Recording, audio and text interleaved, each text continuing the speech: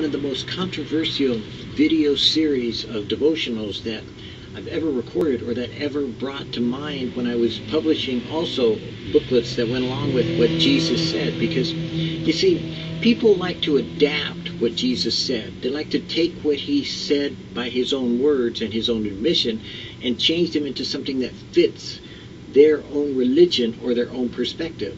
For instance, some of the other religions will call Jesus a prophet, but they won't take what Jesus said about himself and say, well, Jesus said. Or a lot of times we'll take the Bible says or the scriptures say, but what did Jesus say? And you see, that's what's made this series so controversial, is because we're looking directly, specifically, and intensely at what Jesus said. Because Jesus said what he meant and meant what he said. It's not just about the Bible saying what it means, because there are instances in there where it records about people killing each other and doing all kinds of things. And those are records. Those are contained for our instruction. But when there's a direct quote, when Jesus himself says, do these things, as he does on the Sermon on the Mount, then we have to take a very realistic approach to what we're reading, what we're hearing, and what we're seeing. Because if we don't do those things, Jesus warned us also. So he didn't give this ability to pick and choose what we want to hear or what we want to do. He's flat out said, this is what I am saying to you. And he makes it blunt. Then, at the end of when he's done speaking, he says, this is what happens if you do what I said. This is what happens if you don't do what I said. And we've looked at it every time that we've listed these videos. We've said, what did Jesus say? What did he mean? Was he specific? Was he real? Was he philosophical? Was he generalizing? Or was he very specifically telling you today, do this or don't do it, but this is what I say to you? And we know that Jesus exercised authority, and the people were amazed at that, because they found in Jesus someone they could say, he's telling us to do. I can point to him. This is what Jesus said for me to do.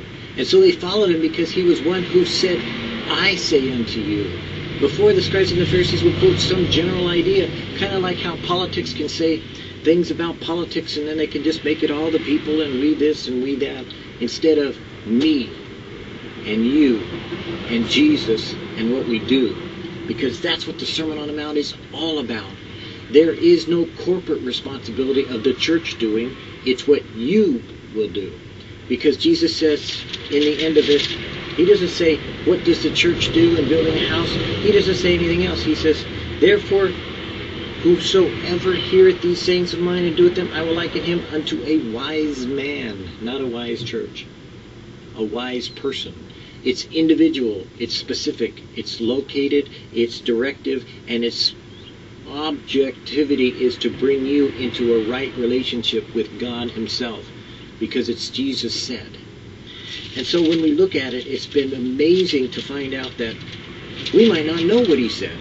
We thought we did until we looked specifically, line by line, precept upon precept, asking the questions of what did Jesus say.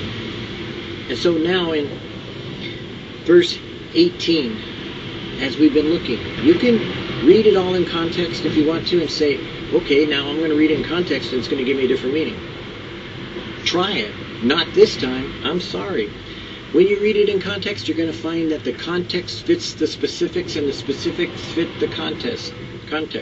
There is specificity in its lineage.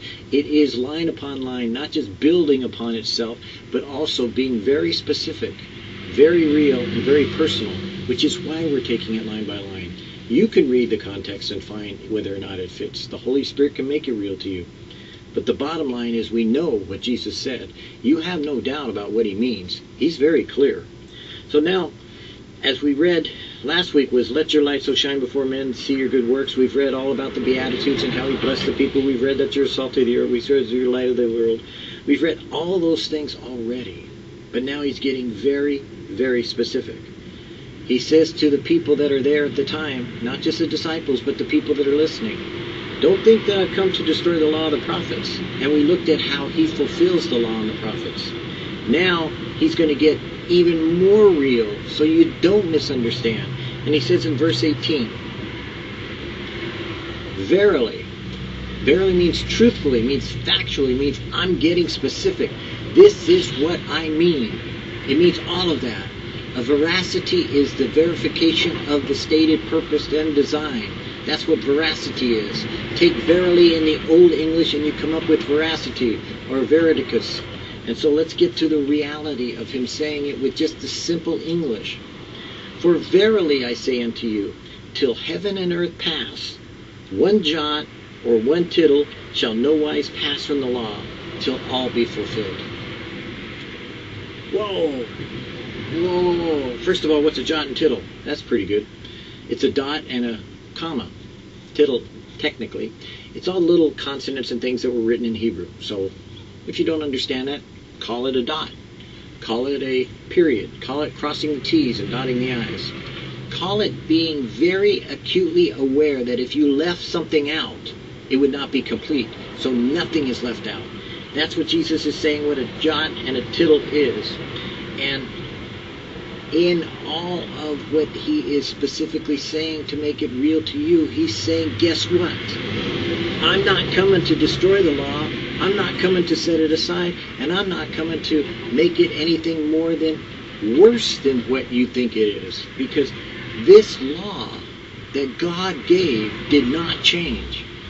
This law that you agreed to be children of this covenant did not change. It still applies. And now I am going to make it apply to all who follow me. It is no longer a law unto the children of Israel. It is no longer the law of Moses, for Moses communicating it to the children that had come out of Egypt, who had been so wrapped up in the Egyptian culture that they no longer were a people unto themselves or unto God, but that they had to make a decision whether or not they wanted to follow the ways that they had been raised up in after living in Egypt for 400 years, or whether they wanted to be a people of God, with God, and that God would be their people, and they would be his possession forever. And so they are, because they made that covenant and that agreement. Though they failed miserably at times, he is still the God of the children of Israel.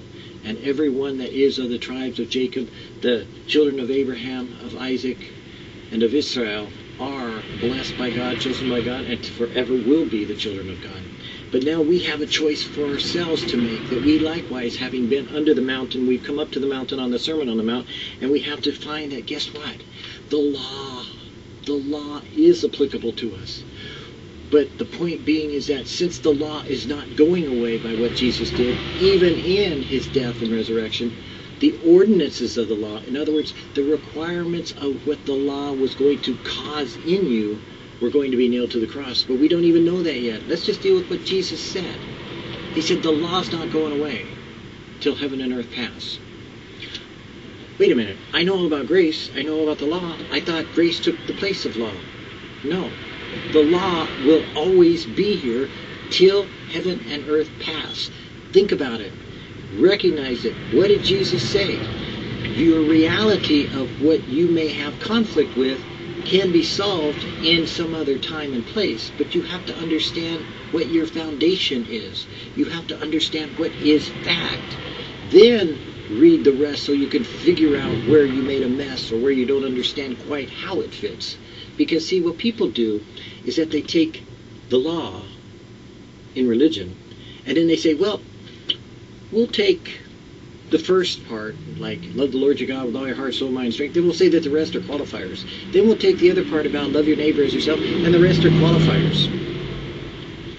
Okay, can I read you something about the qualifier? Till heaven and earth pass, one jot or one tittle shall in no wise pass from the law till all be fulfilled. None of it's passing away, none of it's a qualifier, none of it is being exaggerated, none of it is specific unto one people or another. It is specific unto the law of God that Jesus said will not pass away till heaven and earth pass away. That means it is to all people at all times in every situation. So how can you deal with the law? And that's the problem. Is you see, the law is in effect always, but what takes you outside of the law is if you are dead to your own flesh and you have been crucified with Christ, but you still live. So you see, the law applies to your physical body, to your physical actions, to the things that you're doing. So the law is still in effect. Don't get this mistaken. I'm not saying to be a legalist. No, grace abounds, and grace much more abounds, even so, because there is law. There is what is called instruction. There is reality of God saying that the world was placed in this order, mine. And Jesus is going to make that very specifically clear and make it more so aware of the perfection that God requires of us. How to achieve that perfection, we learn later. But what he is saying specifically now is that the law does not go away. The law is not made up. The law is not specific to one people or another. The law is in effect till heaven and earth pass away. You need to know what the law is. Is it only the Ten Commandments? Is it 613 mitzvot? Is it the religious law that Christians have? Is it the moral law that we say is in our heart? Is it our conscience law? Is it societal law? What is the law that Jesus says will not pass away? Not one part of it, not one inkling of it, not one iota of it, till all be fulfilled. The reason why he says all be fulfilled, because there's something about the law that is going to make you realize that it's there for a reason, to unveil something that has to be fulfilled in it. And what we find that is fulfilled in it is God's mercy, God's forgiveness, God's grace, God's kindness, because if there isn't law to condemn us, if there isn't law to convict us, then there is no grace, there is no mercy, and there is no justification, no reconciliation, no redemption, and no atonement, because the law has to make it a mandatory requirement for us to do. So it will be in effect always, so that justification, atonement, reconciliation, all these wonderful words that we say that Jesus did apply to us. For without the law, there is no need of them. But because the law exists, then all have sinned and fallen short of the glory of God. That's what Jesus is saying. That's what Jesus said. That's why we have to know what the law is. We have to be aware of it. We have to see it. We do have to do it in a way that God says is the way to fulfill it. Not your way, not my way, not the religious way, not the Judaic way, not the Mosaic way, not the Orthodox way, not the Reform way, not the Christianity way, not the fundamentalist Christian way, not the Protestant way, but God's way, according to what Jesus said. And what Jesus said to do is what we must if we are to follow him. So what did Jesus tell you to do? What is Jesus telling you to do? What have you done with what Jesus said? Because I'll tell you today, right now, you have heard what Jesus said.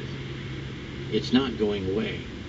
It will stand in heaven, and you will stand either condemned by it or confirmed by it. So what will you do with what Jesus said? And Jesus said, "For verily I say unto you, I, the Son of God, the Son of Man, till heaven and earth pass, one jot or one tittle shall in no wise pass from the law, till all be fulfilled." Jesus said, till all be fulfilled, the law is in effect. The law does not pass away. The law will convict. And the law will guide, and the law will instruct. What did Jesus say is what we must do.